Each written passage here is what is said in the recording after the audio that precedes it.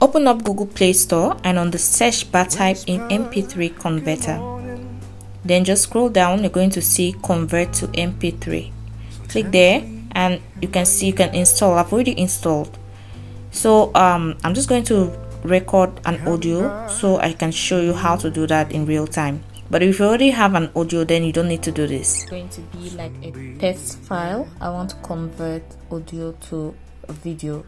So this is basically going to be a text file. I'm going to be using v.io. It's a free open source free software. You can just go and log in with your Google account. So after I'm done recording, I just save the document, and then next I just click on the record, and then I click on the send button, and then I can now send it to the convert to MP3, and it's just going to convert the recording to an MP3 format. So as you can see, this is a recording we just converted. So you can just click on it and then you listen to it. It's going to be like a text file. I want to convert audio to. Okay, next we're just going to rename it. I'll just click on the three dots and I click on the rename icon, and then just type in the name you want to give to the file.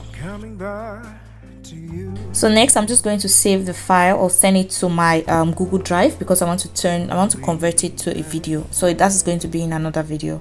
Just click on the share button and then you choose Google Drive, and then you save it in one of the folders. So that is all. You whisper, good morning.